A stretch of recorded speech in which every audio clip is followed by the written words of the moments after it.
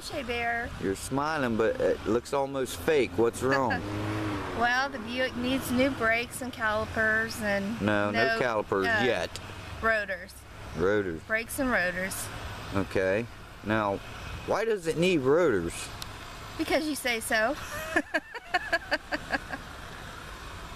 Because I told you to wait a little bit on the brake pads, and now I ran it down to where I ruined the rotors. Sorry. Okay, so I told you we can spend $50 now or $250 in a couple weeks. And you asked me if you actually said, it'll make it through winter, didn't you? Yes. As you can see, guys, there's no snow, sun's out, trees are green, grass is green. What is today? It's the second day of fall. What is today? I don't know the date. It's September 25th. September 25th. Okay, now that being said, how long did I tell you it was going to last? Not long. Couple weeks at the most. Well, they don't know when we had this conversation. Yeah, you said fall at the latest. Okay. Called it by 2 days, right? Yeah, you did. I said, it's not going to see October. I said, it'll be lucky to see fall. Yes, you did. Yeah. So, what'd we spend? Almost $300 with everything. Yeah, $250 just in parts.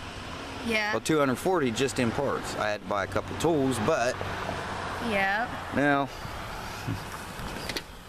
back here... And there they are. There's the brake pads up on top, and there's 4 rotors, brand new. There's our brake fluid. We've got the seat uncovered because why? The battery went dead. Brand new battery. Yep. But why'd it go dead? I don't know. Something was left on. We've been having trouble, electrical problems. Yeah, we had a bad electrical problem. It took me a week to straighten it out, and apparently something is still running when we shut the car off. She didn't leave anything on.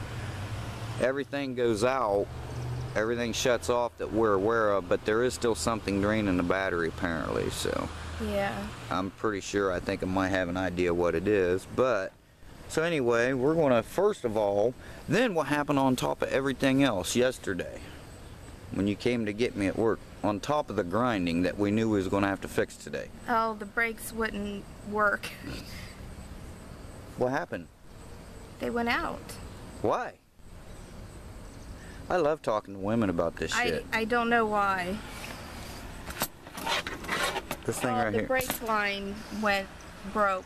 The brake line went and broke, huh? Yes, it broke. Okay, it blew a brake line. Yeah, so we have to put a new brake line in too. Yeah. Everything's going wrong with my nice little Buick all at once. It's got the Buick measles. It's 16 years old. It's a 2000, but it was actually built in what, July of 1999, which put it the new model for 2000. So it's 16 years old, and she wants to drive it. And when I say these little problems need taken care of, it can wait. Yeah. Certain things can't wait, can they? No, they can't. Why not? Because it costs too much when you wait. So we could have spent 50 bucks a couple weeks ago for pads and 30 bucks today on a brake line.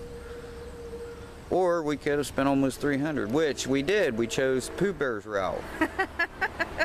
Yes, we did. I screwed up. Once again, Pooh Bear screwed up. Yeah, it's that stupid Minion shirt you got on there. I love Minions. They're not stupid. Okay, well, I'm going to videotape some of this, you know, show you guys a little bit what goes on. But first, we've got to put the brake line on. And then we're going to get started on brakes and rotors, all 4 of them, huh? All 4 wheels. Yep, we are. And that way you'll see it's not that hard. You guys can do it yourselves at home if you have any kind of mechanical aptitude. You know, do it yourself. It's no big deal on something like that.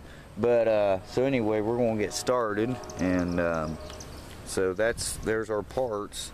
That top one, that's, you know, the main thing you got to have. You sure? I thought the Miller Highlight was the main ingredient you had to change brake lines. Yeah, the thing on top. Oh. Okay. Are you? What? Are you okay? I am fine. I said the thing on top. Oh. Hey, YouTube, what's on top? All right. What are you giggling for? I don't know. This ain't funny. Yeah. You hear me giggling? No. That's because I'm trying not to laugh. The camera's probably shaking. Yeah. All right, so what are you going to do tomorrow? We're going to go on a boat ride with some friends, so we'll probably get some video of that, share that with you guys. You know, we like to share everything we do. And Pooh Bear's going to catch the biggest fish on the boat tomorrow. Anyway, we've heard that before. Oh, it's going to happen. One of these days it's going to happen. I'm going to get the biggest fish. I don't know when you got to have the boats. He's got it docked at one of our local lakes where I'm originally from, and I figure what he's going to do is one more outing with it before he has to get it out of the water. So, but anyway, let's get started on this. All right, Pooh Bear, I'm out for now. All right, Shea Bear, I'm gone for now. We'll get back with you. Thanks. All right, bye. Bye.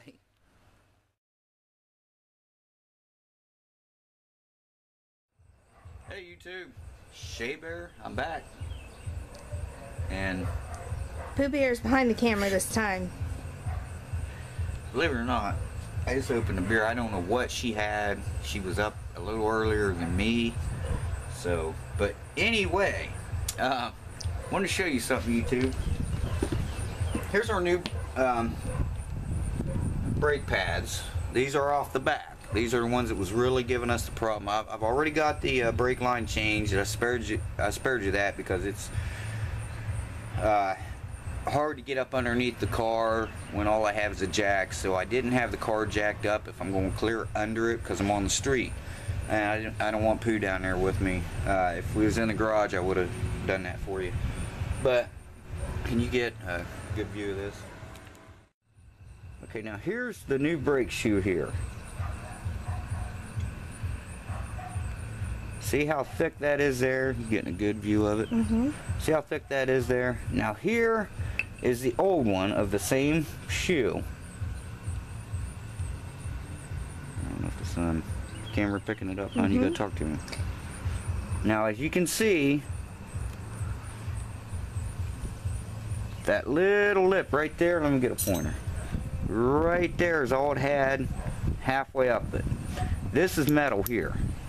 This is that part.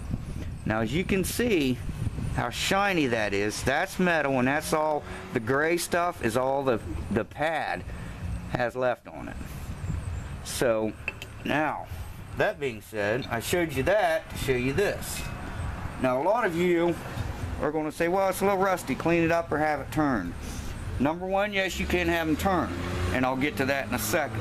This one we couldn't, and I'll show you why here in a minute. But yeah, it doesn't look too bad. There's no grooves there, but that's not the piston side. The piston comes out and pushes this pad up against that, and then the outer pad is like this, so it kind of cocks it in a way. You'd never see it and you never feel it, but that's kind of what it does. It's so minute. But let me show you the back of this thing. Now if I take something smooth and run across here, it hits. Getting a good view of that, honey? See how that's hitting that? Now on this side, it doesn't. See how it goes right straight across there. This side it does. It hits. That's how far down. And this car ran with the brakes grinding, what was it, 1.5 weeks? Yeah. 1.5 weeks. So there. I mean, look at that. That's not, I mean, that don't even want to fall off, you know. It's, I mean, look at that. That's, it just grinded metal to metal. And that's a bad noise. Now another reason, as you can see, look how thick this one is. And you take something straight across. No big deal. Now if I set this down here on the ground, I don't want to set this on the concrete. Now Pooh Bear, can you get a shot of that? Right there. Now if you go across here, this has already been turned once. You go across there, it hits that. It hits the other one. See, if I bring it across, that drops down. See that? So this has already been turned once. Anymore, people can go out and buy these things. What were they? 40 bucks a piece. Yeah. What's it cost to have them turned? Depending on where you go, where you're at, I understand, but around here it costs $30 to $35 to turn one of them, and I got brand new ones for 40. So if you really need to save money that bad, I can see it. But this, if you took this into a credible shop, that if you can even find them, some places don't even turn these things anymore because you can buy them so cheap, it's kind of a waste of their time. That's why they have to charge so expensive, because it takes a long time to do this. It'd probably take, you know, 45 minutes to do, just to turn this. But if you have that turn, not only was it turned once, it already had stuff taken off of it. Now, by the time you get this to match this, and then run it all again to where it's smooth like this, and you get your cross cut. If you see, these are cross hatchings. Now the gearheads know what that means, like inside a cylinder, when you hone a cylinder, put new rings in. It's kind of like that. Now this is dirty, of course. I'll clean it up. Always clean your parts before you put them back on. Now the front, okay, you can come up here if you want. The front brakes are a little easier than the back brakes on this one, because like I said, it's four-wheel disc. Now the back brakes is what your emergency brake, your parking brake works off of. It works off of a cable.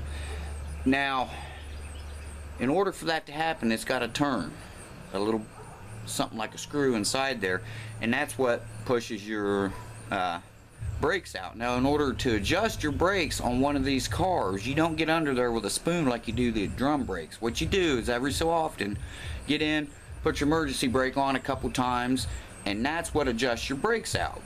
So it's always good to use that and make it functional, especially when you have this, because if you don't, they're not going to adjust right. They can hang up on you. The front one, you just push the piston in. You just squeeze it back in with the C-clamp. The back ones, you can't do that, because like I said, as it screws and that screw comes out and brings the piston out, how you going to get it back in? You actually have to turn the piston with a special tool. Now I'll show you that here in a few minutes. You actually have to screw the piston back in. Now you got to watch. Now this Buick, it will go righty-tighty and lefty-loosey. On a Pontiac, say for instance a Grand Am, I know they spin out or spin back in backwards. So they're left-handed. You turn them to the left as if you was untightening a bolt to get it to screw back in. Now that's very important. I'm telling you this because if you go the wrong way and you pop that piston out, you can get it back in, but you're going to have a problem. It's going to leak. So now you either got to buy a rebuild kit, which just really involves a boot and rubber O-ring looking like thing. That's your seal. Or you got to get a new caliper. So watch which way you start to turn that. And if it's starting to come out on you, and especially when it's this far out to begin with, stop, go the other way real slow. When you see it going in, then you can go ahead and spin it in. But I'll show you that here in just a minute.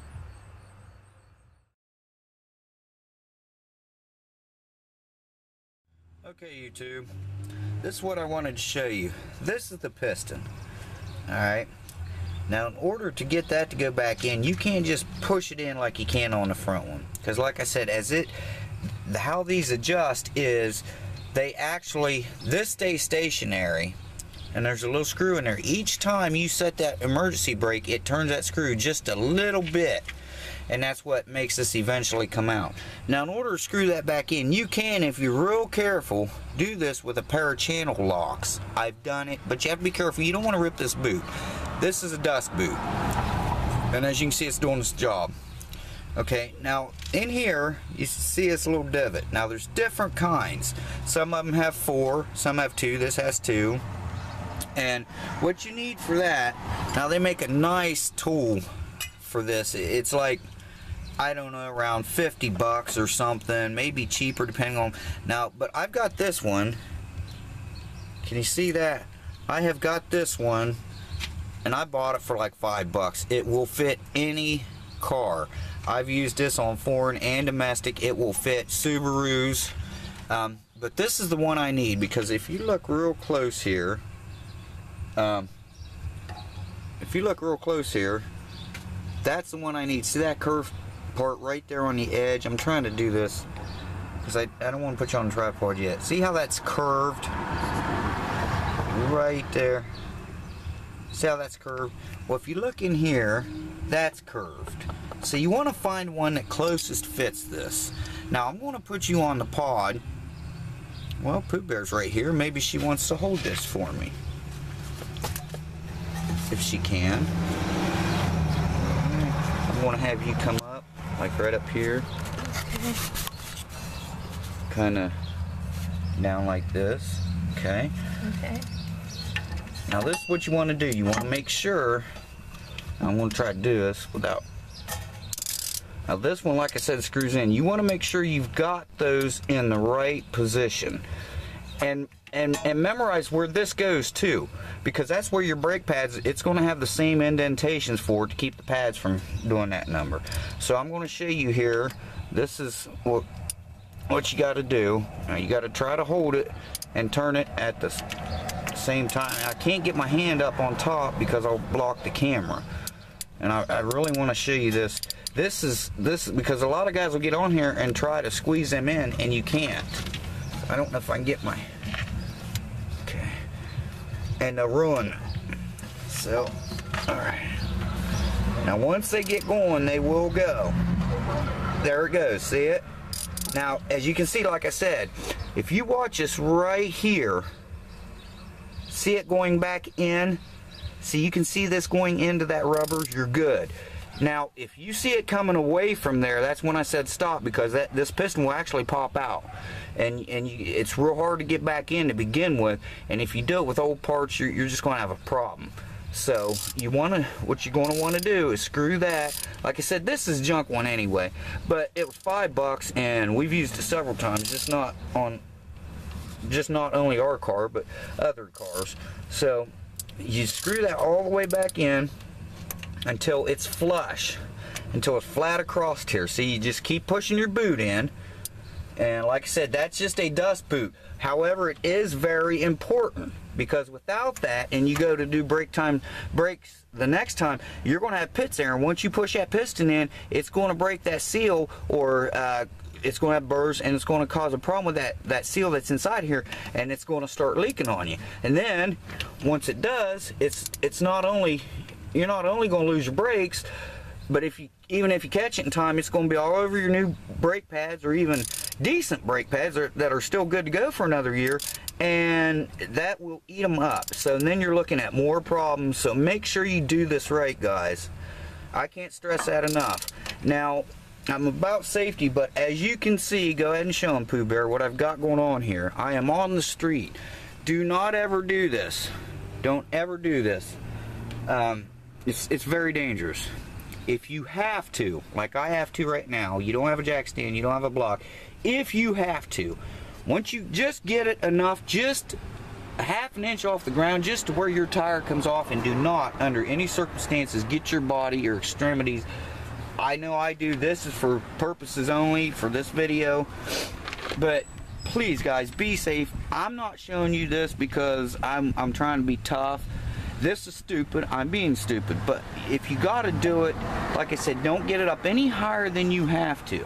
And if you can, even set it clear down on the jack. But before you start any work, shake this car, grab a hold of it, shake and push it. Because if it's going to fall, that's when you want it to fall, not when you're under here working.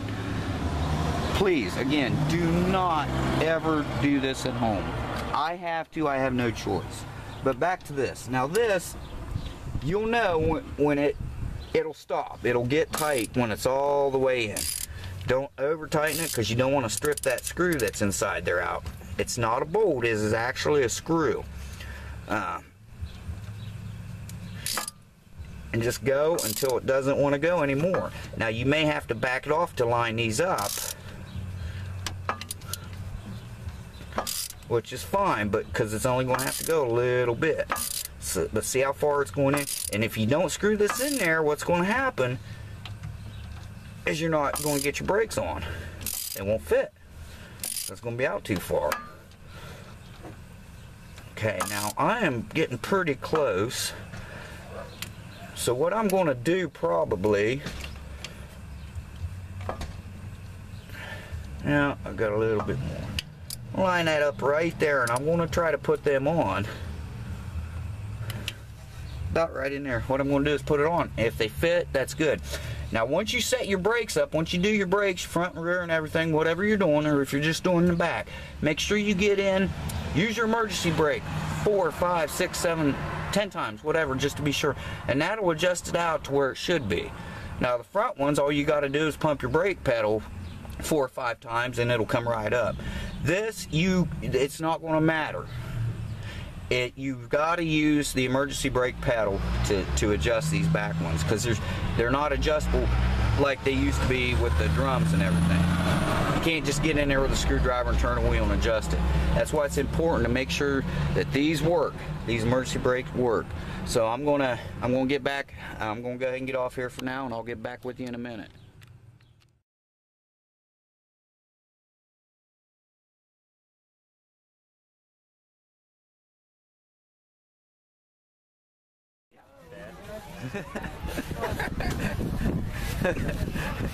Not made for short women.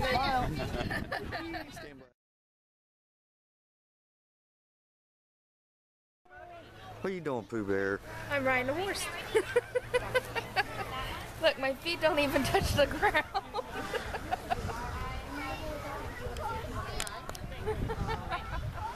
Oh Lord.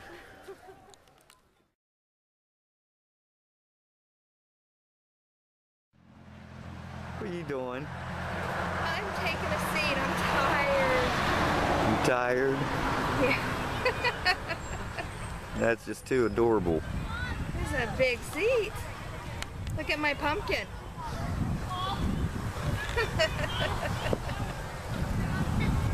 That's just too cute.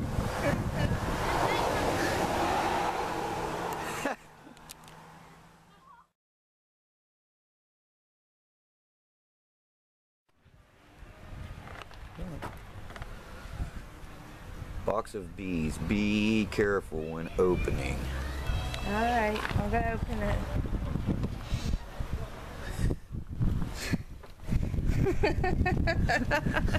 That's funny. Somebody's got a good sense of humor. That's funny.